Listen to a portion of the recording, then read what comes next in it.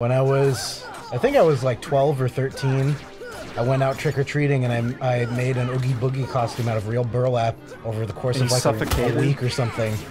Took me a really long time to make. And then, but like the cloth is actually stiffer than it looks. I didn't know that you would have to weigh it down or something. Oh. And so the point was sticking straight up. And when I went out, everybody was yelling at me for being you took it off, said, "No, I'm a brown." It happened to me in New York. Did it? Yeah, I bought this like monkey. I bought this outfit and they thought that I was just No, Oogie Boogie. no. My Halloween costume was a morph suit of an ape.